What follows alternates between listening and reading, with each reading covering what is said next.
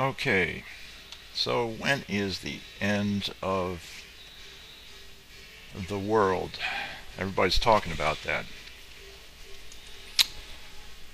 Oh, well, you know, according to my information, there isn't going to be an end of the world. And you notice I said there isn't twice, just to make sure you understood that. Now, there are some that think there will be an end of the world, and I'll get to that later. Um, well, no, I better get to it now. Um, so my friend Bob over there in New Zealand, he thought from his studies that there'd be a new heaven and new earth in the scriptures mentioned. And he thought that meant a whole new place, a whole new planet, a whole new existence somewhere else. Maybe another planet somewhere in the solar system, not solar system, yeah, it could be. Or in some other solar system. I mean, there's lots of choices out there. We're already discovering uh, stars that have planets. Some of the planets are still forming. Some are so big, but they could have moons. Okay, so I mean, my motto is, "Did you plan it?" Anyway, here we go on this. This is really good. But according to my homework, what I've read, I mean, read the book. You know, once you get away from all the ceremonialism and tradition, I mean, I have some ceremonialism in my life. How I brush my teeth, uh, that's changed over the years, thanks to my good friend, one of my latest dentists, who told me about the interdental brush. Anyway, so what we got here, guys and girls, is that, and the other ones who are not guys, because I think that's short for goyim. Anyway, uh, is that I what I thought what I saw as the Tweety Pie used to say in the '50s cartoons, I taught putty tat. What I saw in the scriptures was recycle. And Peter was mentioning in his epistles how the earth shall melt with, or not the earth, he said the elements shall melt with fervent heat. And he had to have gotten that from Jesus. So what I see is what I call the meltdown. Uh, in other words, guys and gals, are you having a hard time when you look in the little pyramid in your on the bottom of your plastic bottle, and it's got the number 5 on it, and you're wondering if your town has the technology to recycle that type of plastic, or if you're having trouble recycling your old laptop, or maybe I don't know. My solution was to keep all the computers I have, and I even have my first Tandy. Man, I went through a couple of months of paychecks to just to upgrade that baby from uh, 350 to 500 kilobytes of random access memory. Yeah. Anyway,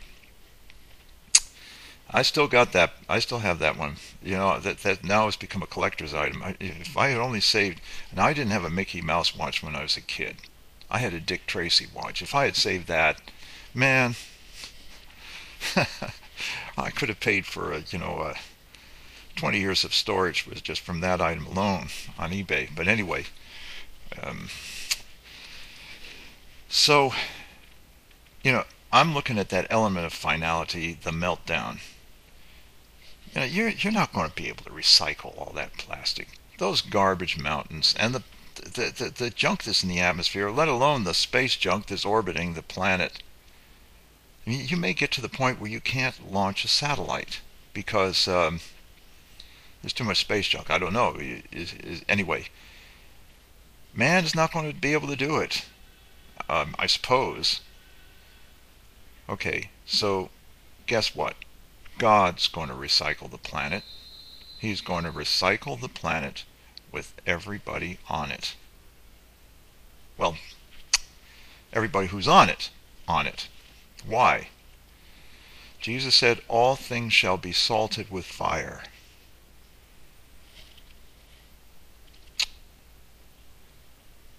See, you go through a planetary meltdown, you know what's going to happen? Well, everybody will have been resurrected by then, because we're jumping way ahead. So, fire's not going to kill them. But I want to tell you, buddy, you're going to see everything you did go up in smoke. And I mean, that is some everlasting smoke. The only things you're going to see that go through that fire are other human beings. Now, that's the story on that one. Because then the earth is remade. And everything in perfect balance. Now, let's get back to our present history. Okay, now, for now, this is 2010. Pretty cool, huh? We got this far. It's like, I don't have time to get into that detail because I only have a couple of minutes left. So let's give it a little summary. You've got your present history, and it's going like an equation. The first part of the end of the equation is happening, the abuse of mercantile freedom. And this present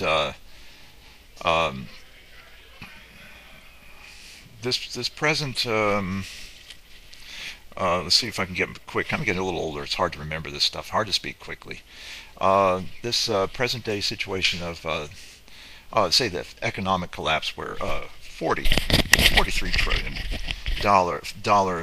of worth disappears overnight.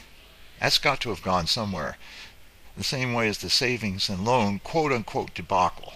Okay, abuse of mercantile freedom leads to the merchants getting busted by an empire. This is historical precedent.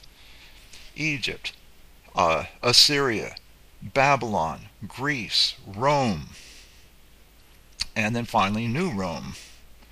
And that's it here. Okay, the world global dictator sets up, and this guy's going to go absolutely nuts. He's going to try to claim to be God.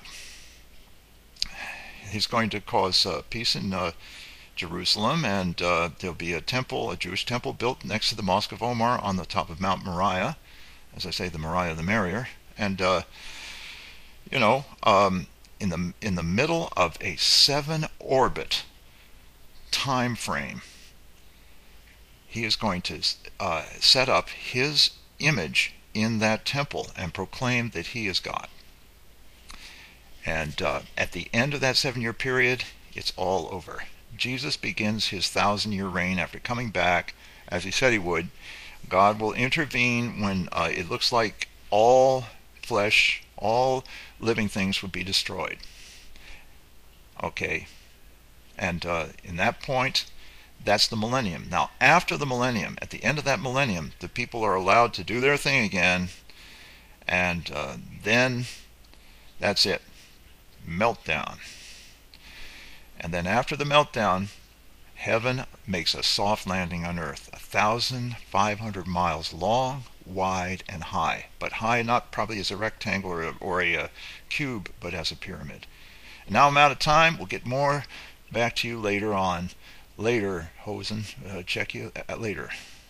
That's all for now. Ta-ta.